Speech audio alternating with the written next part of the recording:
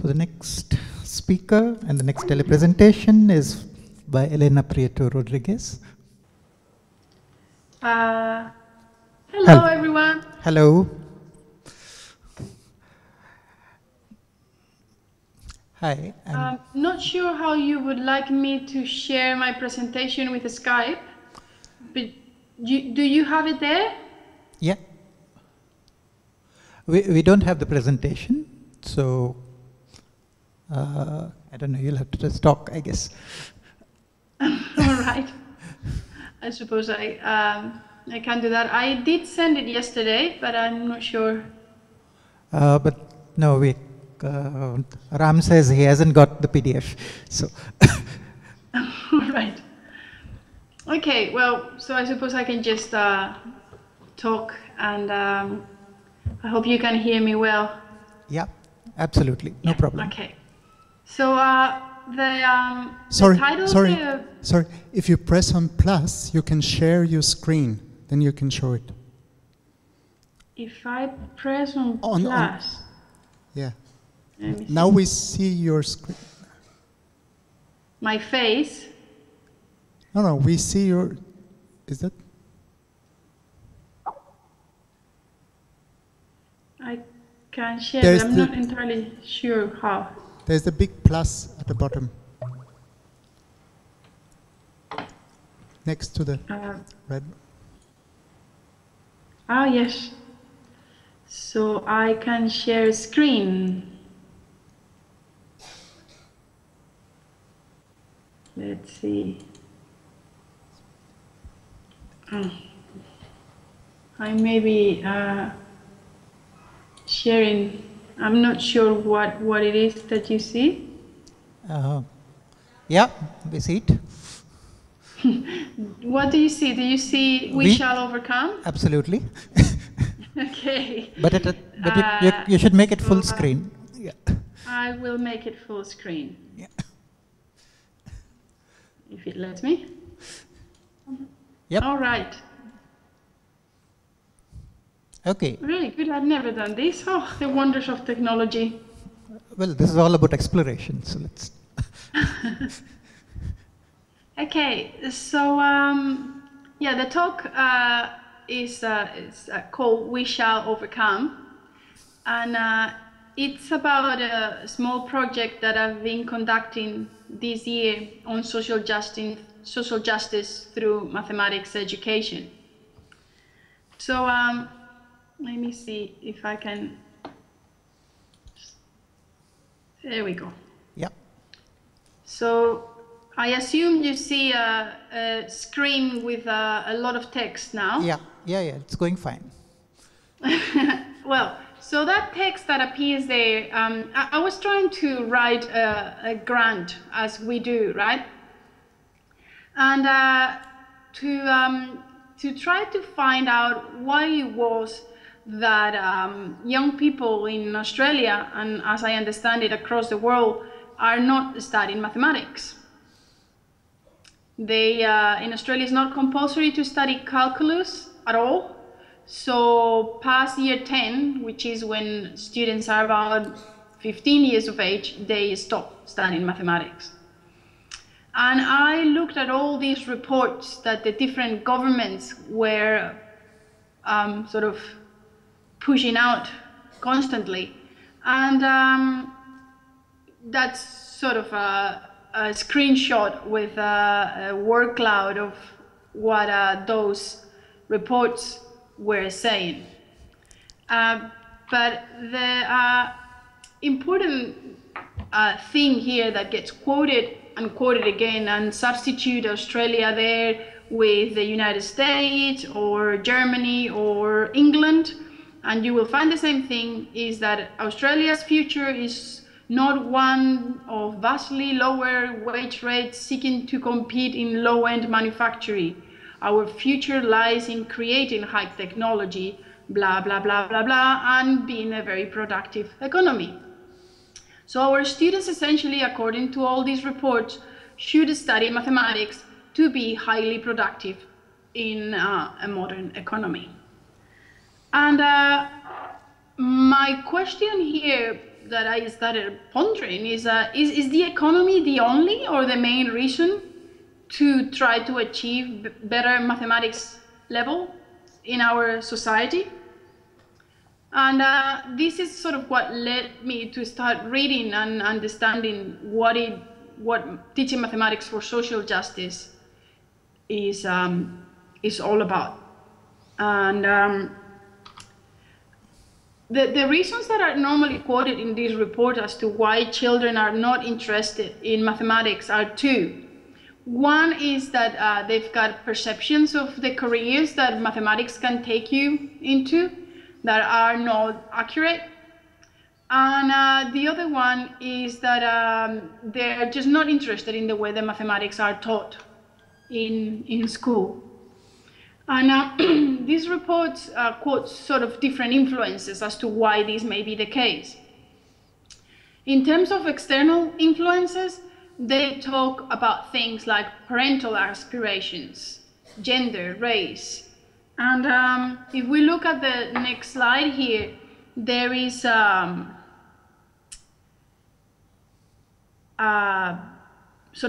this is from the PISA report in Australia. And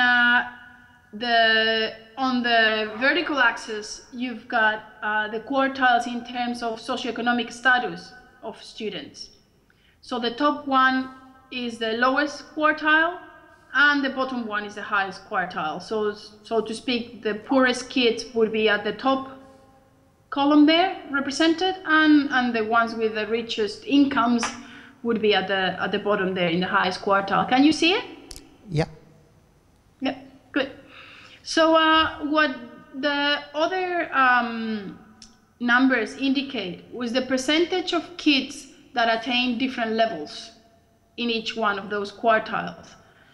So a level 6 in mathematics is really good level of mathematics, and level 1 or below level 1 is a very poor level of mathematics. So this is in the international benchmarking PISA results. And what we can see quite clearly there is that the richer you are, the better you do at maths.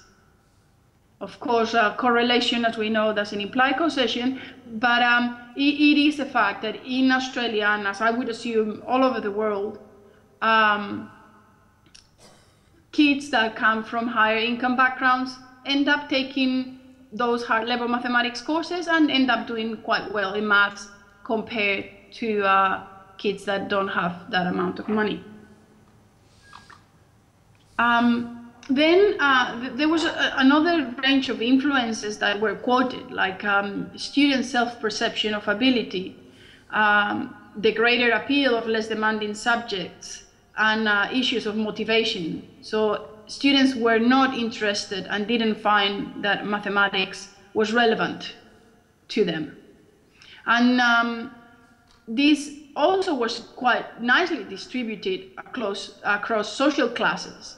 So students in higher social classes had a higher perception of their ability and found it more relevant to what they could be, that they could aspire to be. Whereas children from lower socioeconomic classes or status would find this completely different. In fact, there is a quote there from an article of, this is in the UK, and a study of 16-year-olds and the reasons for not continuing to study mathematics. And that was one that apparently was repeated. I would rather die than continue studying mathematics. So this, for me and for us, I suppose, is quite a shocking statement, considering how much we like it. And there is been, in all these reports, how do we change this, right? And they talk about the success in Shanghai, where the focus was going back to the basics in mathematics and having a lot of rote learning and all that, as you know. And then, of course, there is all that talk about Finland and how they have moved away from standardized testing and how the focus was on equity as opposed to achievement. And what they are achieving there is that that graph of the lowest quartiles and the highest quartiles in terms of socioeconomic status is a lot less marked, the difference, than it is in other parts of the world. And here is a quote, it's an Australian one, about how the mathematics can be used to explain and to change the world in terms of opportunity for citizenship and the global economy, in terms of civil rights, equity, and social justice.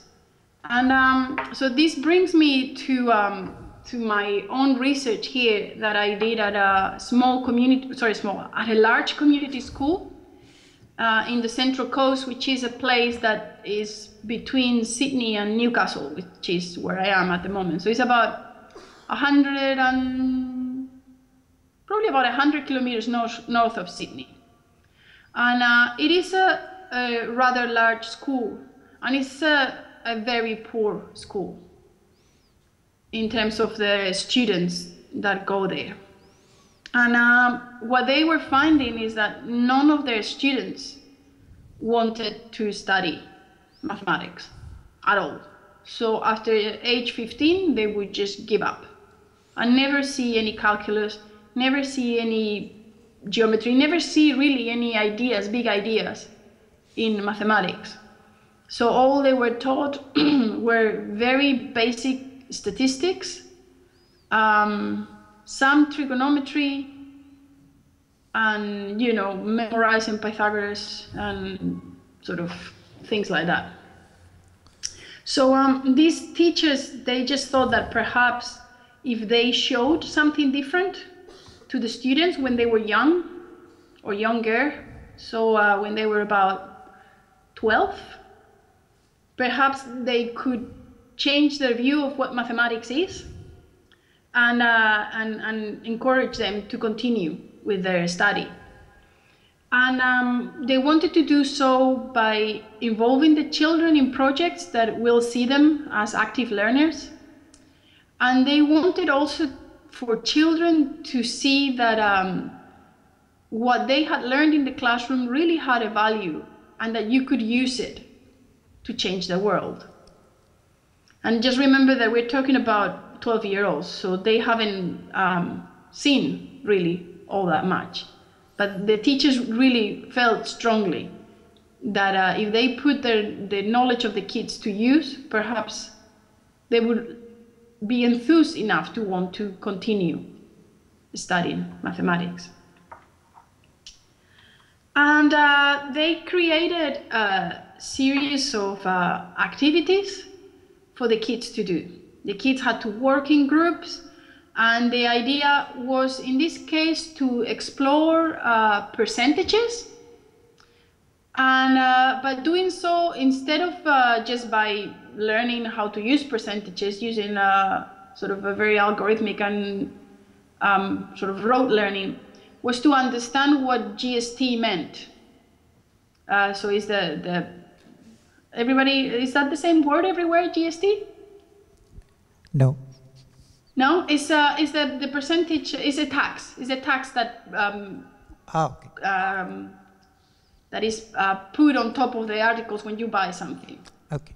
So I think it may be called VAT in some countries in Europe. Yeah. And it's just that 12% that you have to pay to the government every time you buy some goods. Okay. And how that value is different if you're buying bread than it is if you're buying a car or if you're buying something else.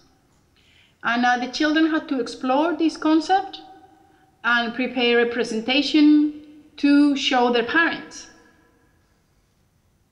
about this concept. And they worked on it for about 5 weeks. Not all the mathematics lessons were used with that. It was just sort of once a week they would work in a double period, which is about an hour and a bit. And what with the teachers, we had a project which was action research. So they wanted to know whether really this was changing the children's attitudes towards mathematics. So we surveyed them, and with the teachers we decided on a set of questions that we wanted to know whether there was a change. And I'm not sure how big what you've got there is and if you can see it, but there were things like, I think learning maths will help me in my daily life. I need mathematics to learn other school subjects. I need to do well in mathematics to get the job I want. I need to do well in mathematics to go into the university of my choice or into university. And I would like a job that involves using mathematics. And what we found, and this is the same questions after they had worked on this project, and I don't have the statistics here but I mean I could run them, but essentially there was absolutely no difference before and after. Essentially they found it equally as unimportant to their lives, or as important.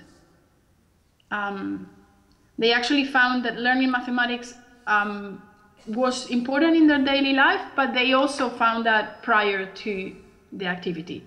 So that didn't change at all.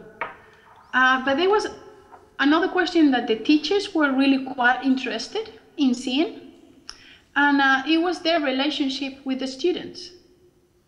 And the questions that they were most interested in were things like, my teacher thinks that I can do well with difficult material, and my teacher tells me that I am good at maths.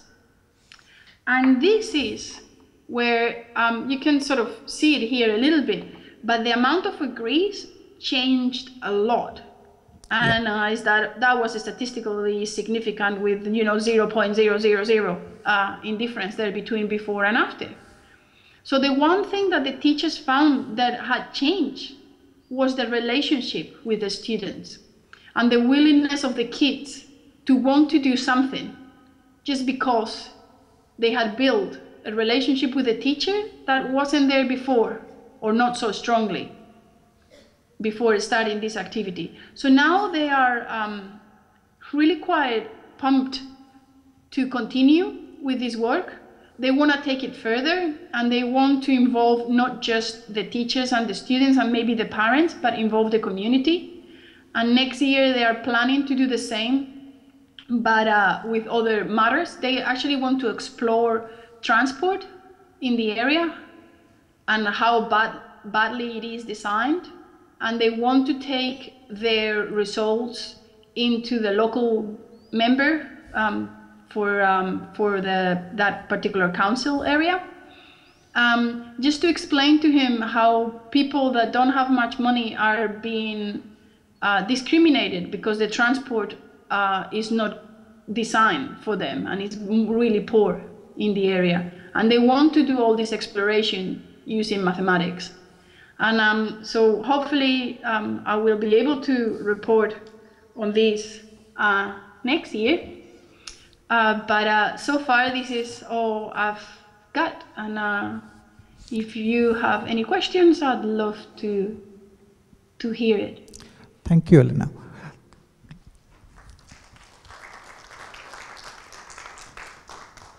Couple of quick questions. Hi, Elena. This is Hello. Anita here. I find this presentation of yours really close to my heart, very exciting. And we've also been working, my doctoral students have been working with children about the same age, 13, 14. And we actually find that even when we look at assessments differently, our whole work was to see that the assessment patterns which are being adopted traditionally in schools, and these children were failing and they couldn't understand many of the traditional ways of data handling. When we changed those patterns of assessment and started looking at the processes and how children on their own, because there was no teaching intervention, and we found a major change in the way, yes, as you said, their own identity as a maths learner, the confidence that the teachers now have in them, but They went much beyond what was even ever expected by the school. And like what you say, you're planning to do in transport. We've seen this in projects like the midday meal, in the children doing an entire survey of the changing child sex ratio amongst all the families of the school. And I really look forward to hear more, and I will contact you on email. I would love that. Thank you. Yeah, maybe if you could stop sharing, then we could also see your face at this point. Okay, let me see if I can do this. My face. Can you see me now? Yep. Okay. Anybody else? Quick. Come in. Okay. Thank you very much. That was great having you all the way from Newcastle. Thank you so much for having me. Yeah, a big round of applause. Now we go on to the next presentation. Bye. Okay, bye.